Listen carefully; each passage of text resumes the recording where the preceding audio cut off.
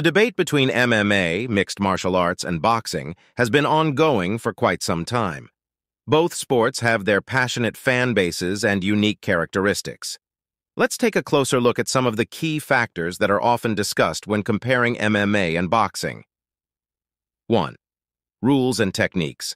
Boxing. Boxing is a combat sport that focuses solely on striking with the fists. The goal is to land punches on the opponent while avoiding getting hit. Boxers use footwork, head movement, and defensive techniques to evade punches and deliver powerful strikes. MMA. MMA is a full-contact combat sport that allows a wide range of techniques, including striking and grappling. Fighters can use punches, kicks, knees, elbows, takedowns, and submissions to defeat their opponents. MMA combines various martial arts disciplines like boxing, Muay Thai, Brazilian Jiu-Jitsu, wrestling, and more. 2. Spectacle and entertainment. Boxing. Boxing has a long history and is known for its big-name fighters, iconic moments, and legendary rivalries. The sport has a dedicated fan base, and its major events often attract significant attention and generate substantial revenue. MMA. MMA has gained tremendous popularity over the years, thanks in large part to organizations like the Ultimate Fighting Championship, UFC. MMA offers a diverse range of fighting styles and techniques, providing fans with a mix of striking and ground-based action. The UFC has become a global phenomenon, featuring some of the most talented athletes in the world. 3. Physical demands and athlete skills. Boxing. Boxing requires exceptional hand-eye coordination, footwork, speed, and endurance.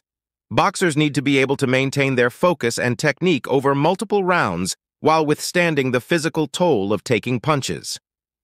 MMA. MMA fighters must possess a well-rounded skill set. They need to be proficient in striking, grappling, and wrestling.